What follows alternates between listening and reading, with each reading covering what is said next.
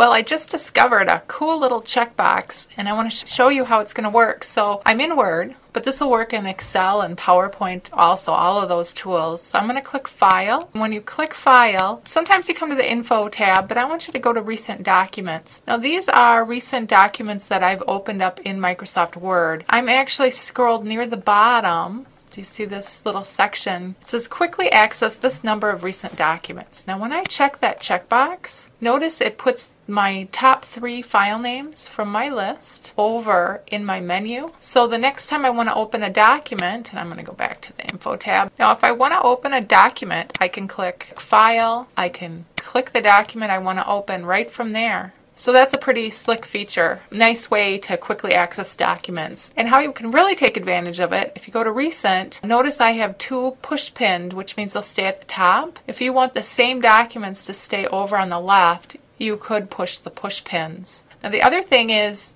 there's a number here. So I have 3 displaying. I could change that to 4, and now I have 4 displaying in that list. Or I could change it to 2. So a powerful little checkbox at the bottom of your recent documents. It's a great tool. Have a great day.